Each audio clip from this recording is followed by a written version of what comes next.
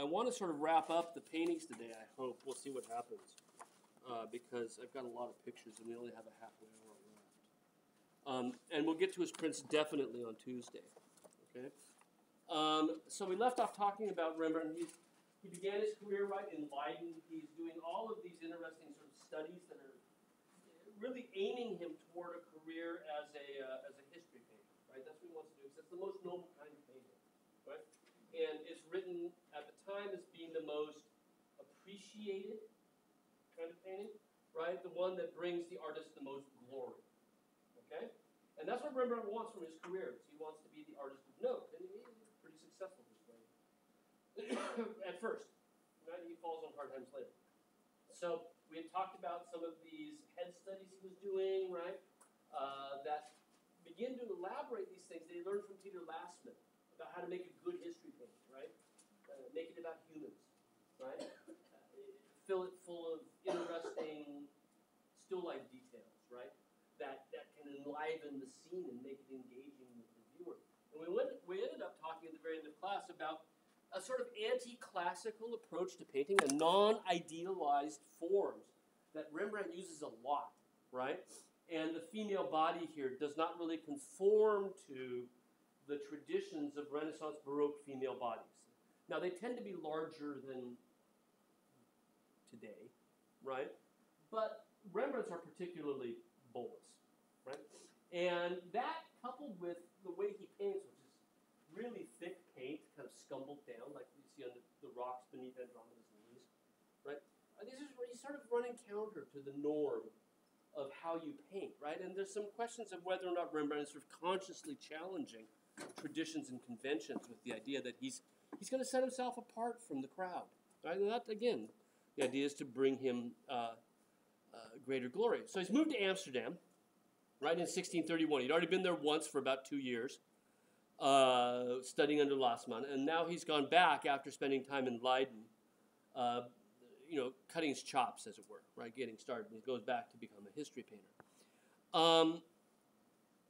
In order to make money, he also begins to do portraits. Now, portraits were seen in the 17th century as being sort of menial work.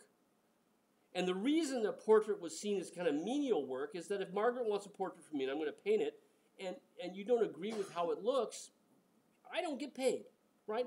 You get to tell me exactly what you want to look like. And that doesn't work the same way with a history picture, right? Especially something done for the open market, because then you come to me and say, okay, I like that one, I'll take it home with me, right? I'll give you $200.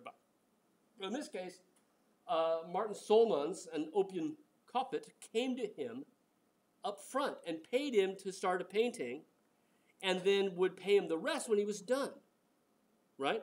And so because you were so enslaved, is that a good word? It's kind of harsh, but that's how they saw it, right? Because you were enslaved to the desire of the sitter, a lot of people really looked down on portraiture. But it paid really well, right? And so if you wanted to be a groundbreaking history painter, you still had bills to pay. And painting portraits was a way to do that, right? Do the menial stuff so you can do the stuff you love, right? And for those of you who are art majors out there, just think about that. It's like working at McDonald's while you're working on your paintings, you know? Who wants to do it, right? Okay, so Rembrandt becomes almost immediately a very popular portrait painter as well, right? It really in pretty high demand as a portrait painter. Right? And in fact, these, I believe, are the only 2 full-length portraits he ever did. He usually does these bust lengths, right? Half-length portraits. And these, I think, are the only 2 full-length portraits he ever did. And we think they were commissioned to commemorate the first anniversary of their marriage, right? And so all the things you see, like those amazing shoes, right? The roughs on his shoes. He ain't walking outside in the mud and the vomit, you know, with those on. But I love that he's taking look how he's holding his glove in his left hand, right? Because he's going to shake your hand. And it's rude to shake somebody's hand when you're wearing a glove, right? Because the whole point of shaking your hand is that contact. And so he's here to greet us, right? This is their wedding commemoration between the 2 of them. And typical Dutch clothing, right? That Calvinist restraint insofar as color is concerned. But they allowed a sort of leeway with lace, right?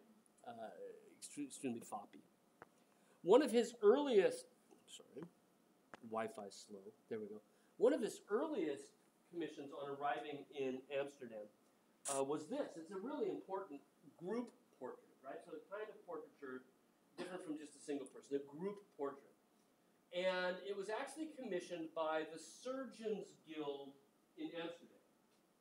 And Dr. Tulp on the right was the dean of the Surgeons Guild in Amsterdam, and he was also teaching at the brand new University of Amsterdam, which had only recently been founded, and it's one of its hallmark programs was its medicine program, right? Sort of first-rate medical program. And so Dr. Tulp, hang on a second, see if we can make that better. Not pixelated there. Better. Dr. Tulp is in both camps, right? And this was commissioned by the Guild.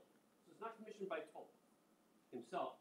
And it shows him in the act of teaching. And it shows for us something about Rembrandt and portraiture that I think is actually fascinating, which is that even though people look down on portraiture, maybe because people look down on portraiture, Rembrandt, when he paints portraits, does something to play with the tradition of portraiture, right? They end up looking different than portraits normally look. And what he does in this picture and other pictures is he makes it into a little narrative, rather than just, right, this guy. We have an activity going on that we try to understand. So Tulp isn't posed with members of the Guild. He's shown in the act of teaching, which is what he did at the institution, right? So that enlivens the portrait, right? It makes it not strictly portraiture in a kind of weird way, even though it still is, right? It sort of adds an element to it. And I think on a certain level, what Rembrandt's trying to do with this is to sort of pull, he's getting all these portrait commissions, make portraiture more noble, right? Make portraiture bring the artist more nobility. Yeah? And it really is a terrific picture. And all these things that he was doing with face studies and emotion studies really come through. And I just love this as a scene of teaching. This is what we all hope when we're up here, is that you guys are like that, right? Leaning in is like, I can't wait to hear the next thing they say. And of course, when we go home, that's what we believe really happened, when in fact we know.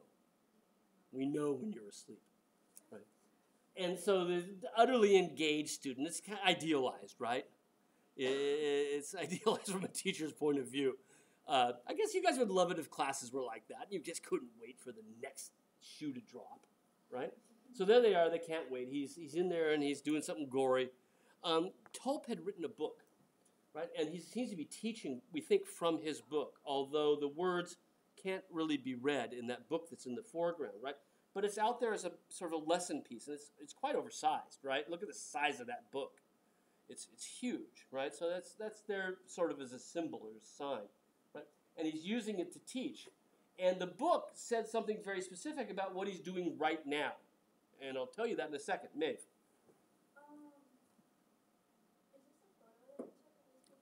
These are photos that I took, yes.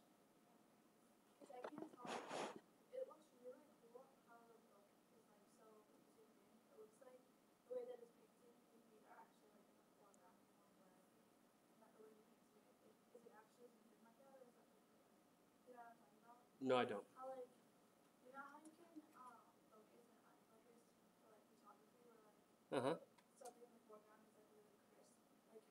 Right. Well, I can't make it more crisp than he painted it. That's so cool. Right.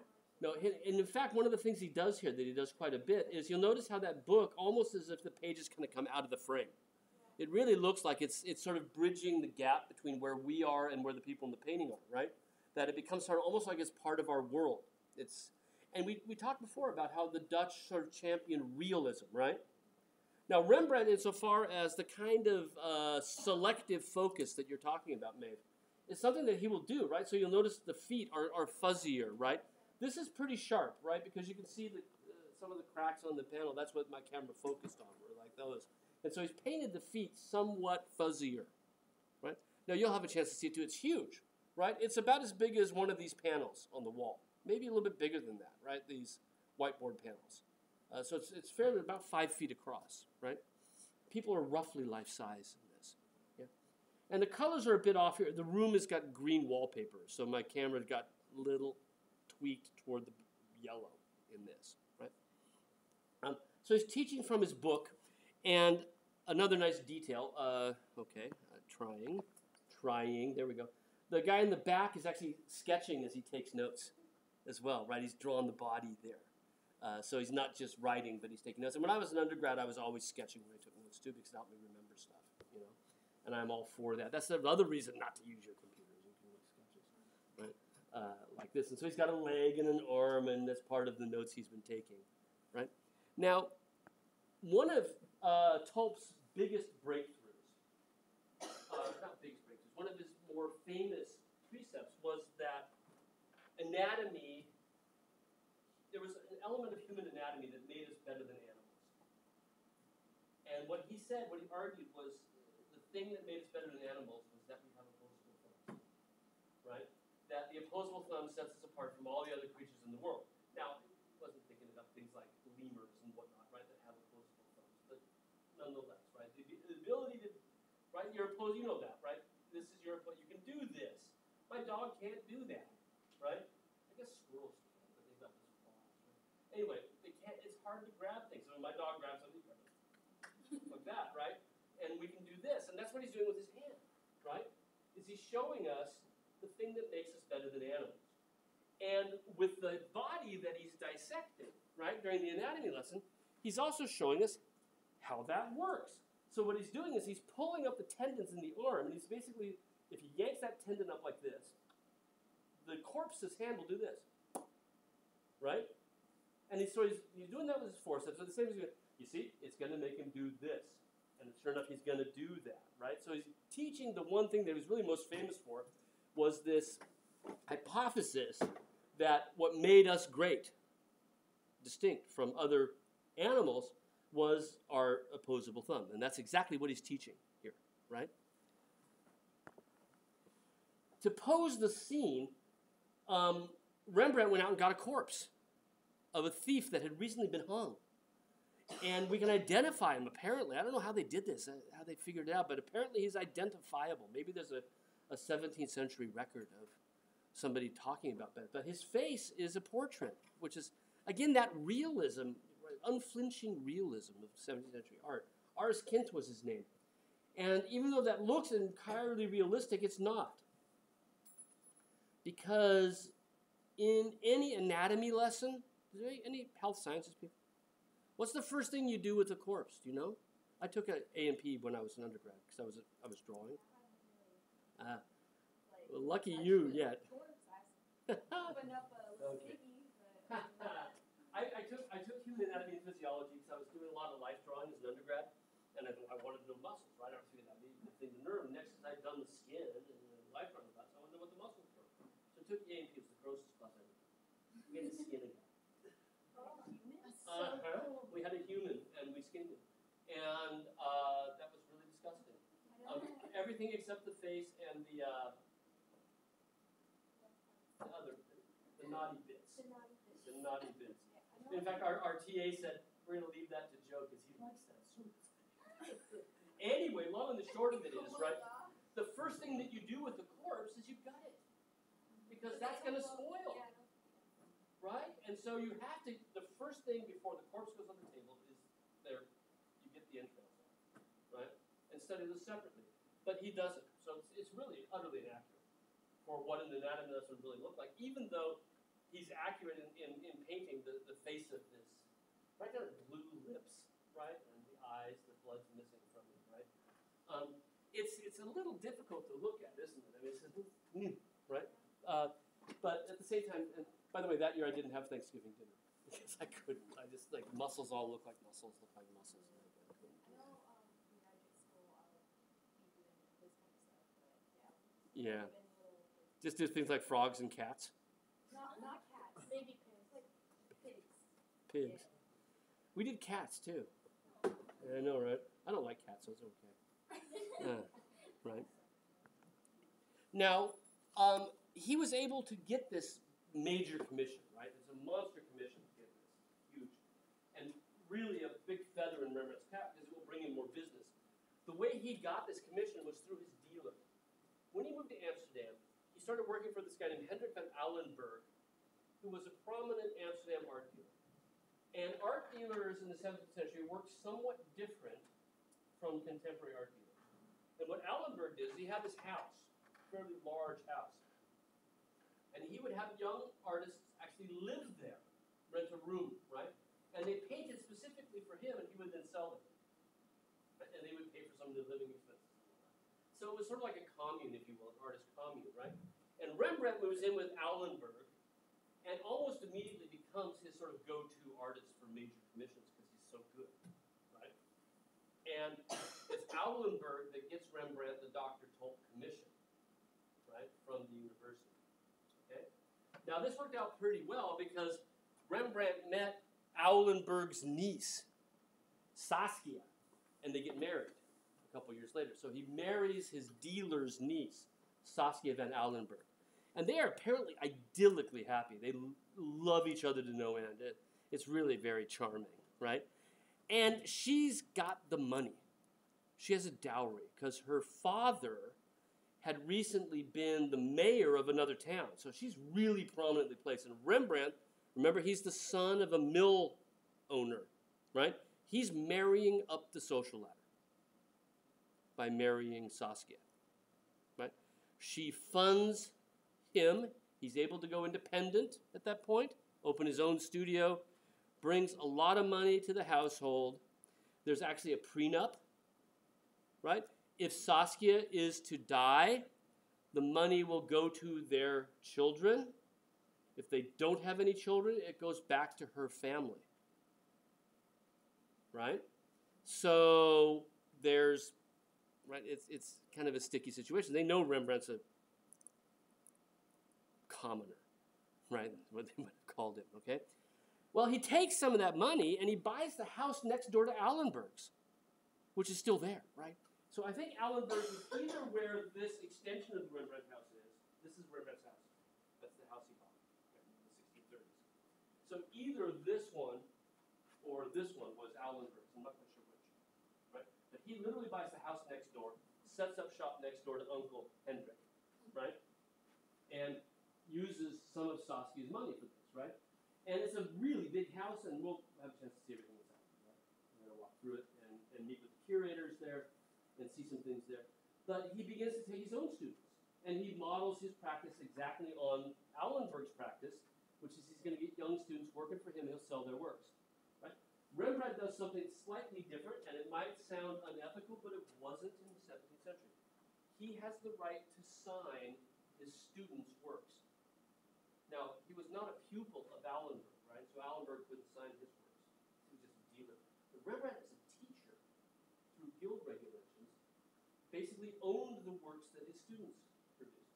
When I was an undergrad, that was the way, right? So when I graduated from college, my college got to keep one or more of my works if they wanted to, right? Unless I could find somebody else to buy it and keep it, right? If they wanted it for the permanent project. When you graduate, we like your work, right? We'll buy it. PSU, Portland State, didn't do that, right? They kept it. So that's why I went to printmakers, because they had other ones like keep, right? So anyway, Rembrandt, right, sets up this studio.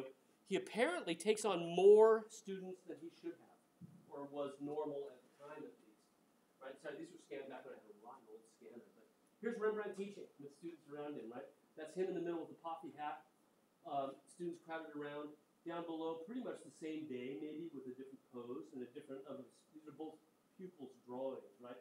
Busts on the rack up above. You can see that the range of students is everything from kids to little old man, right? With bald head, and I shouldn't say this in glasses, right? Little old man with bald head and glasses. And a beard, right? So he has a range of students. They're not just college-age kids that he's tutoring in this massive house. As a teacher, Rembrandt did a number of different things, but it seems that most of his pupils were trained to paint like Rembrandt. Right? And then they would go off on their own, and some of them continued to paint like Rembrandt, and some of them moved into totally different styles. Right? So Hobart Flink is a Rembrandt pupil. And as you can see, his picture is a pretty direct copy of a picture by Rembrandt. He's being told to paint like his master. And Rembrandt would keep some of these paintings made for the open market, right? History pictures, because again, that's the most noble, and use them as instructional pieces for his students. But we don't do much of that here, copying other people's works, do we?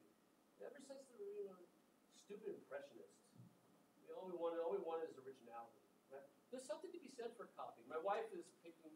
Both my wife and I have studio art degrees, and she's picking up painting again from time to time, and she keeps saying, "I can't copy because I was always told not to," you know.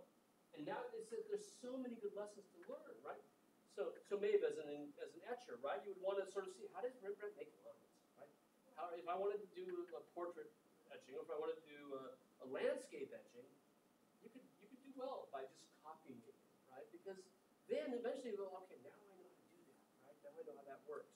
And that's kind of the way Rembrandt taught his pupils, not only in painting, but in printmaking as well, which we'll see. Another copy, Garrick Dow, or excuse me, Boldt, Ferdinand Boldt, also a Rembrandt pupil. And again, making very, very direct copies of Rembrandt works. Right? And again, with history paintings, Christ showing up, again, vision, right? The miraculous appearance to Christ to Mary Magdalene after his resurrection. Right? Again, that theme of vision with Rembrandt. Now, as we're talking about Rembrandt developing this career, right, early on in Amsterdam, his early success as an Amsterdam painter, back when he was in Leiden, he made friends with a very important man named Constantine Huygens, a humanist scholar who had actually been a member of the royal court. Now, remember we talked about the fact that the royal court is kind of different there, right? But the heirs of William of Orange, William the Silent, right, were still looked upon as princes and had some status at court, but they weren't major art painters, right?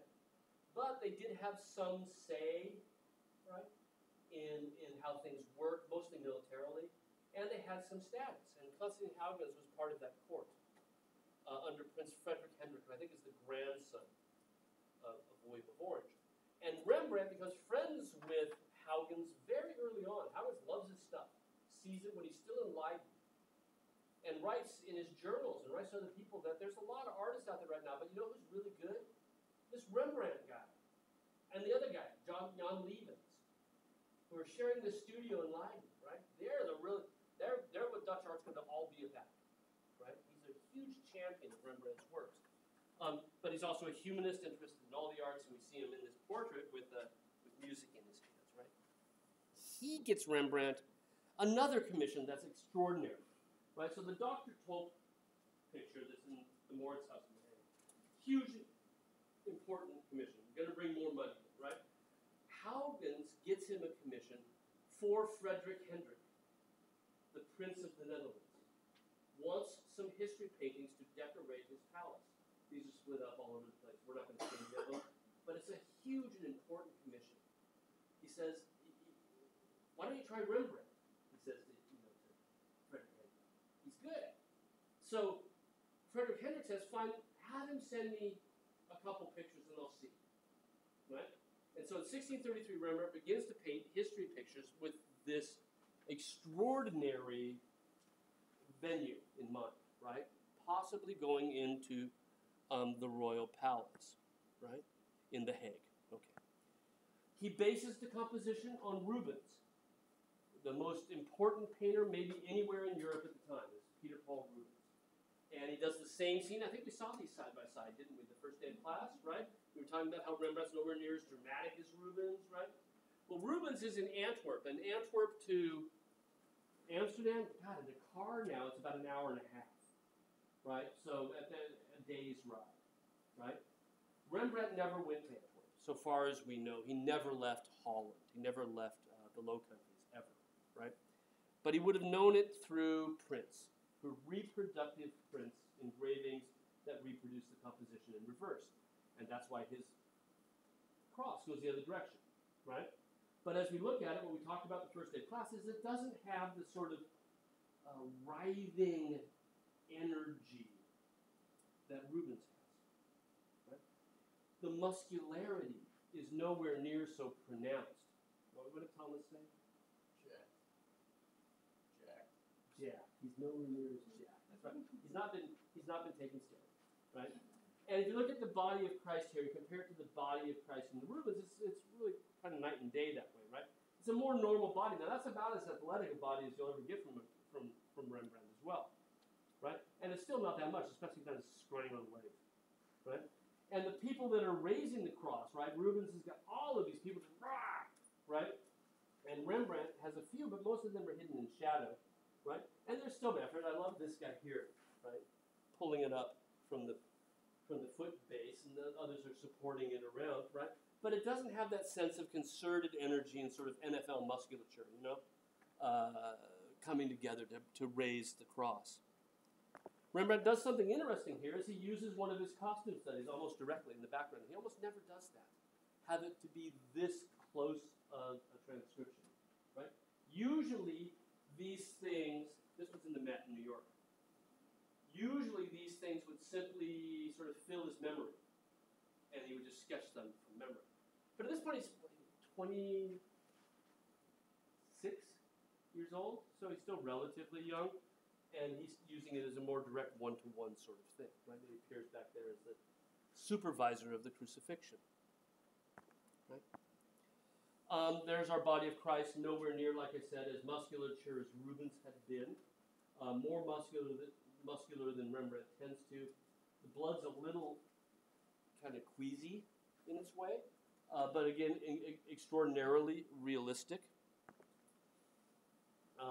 Nice details of the people pulling up the cross, and we can see some more hands on the cross as we move our way around from the back. And there are a group of people here that are raising the cross, but they're not like Rubens' figures. They're sort of a more mundane way. This is how you would push that thing up. They're not this theatrical, serpentine poses that Rubens did. And amidst all that, we've got Rembrandt right there, helping to raise the cross. And I've always found that kind of fascinating because he's there crucifying Christ. Right? And he's not the soldier who converts. He's one of the henchmen. And this would be a nice place to end this today, but for Rembrandt, I think this is kind of an important thing. Because he doesn't, in all of his pictures, he doesn't see himself as someone looking down on others. As someone who sits in judgment of people who aren't as good as him. That's not the way he approaches art. He sees himself as everybody. Right? He's one of them.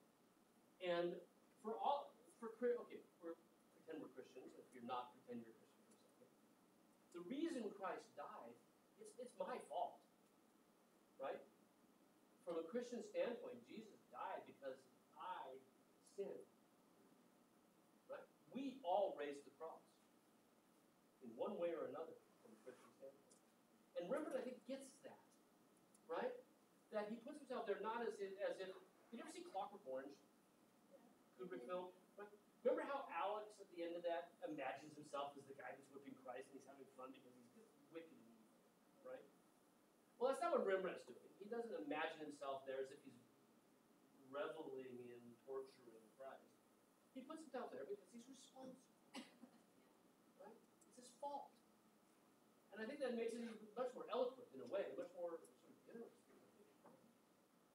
Well, long story short is he sends two of these immediately to Frederick Hendrick, right, in 1633. A raising and a descent from the cross. He sends these off to Frederick Hendrick. He's going to inspect them to see if he likes them. Constantine Huygens telling me the truth, right? Is Rembrandt all that Huygens says he is?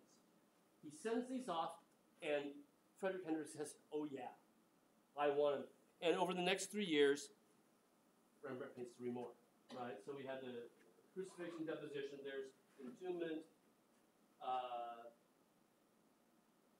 angel rolling away, right? The beginning of the resurrection.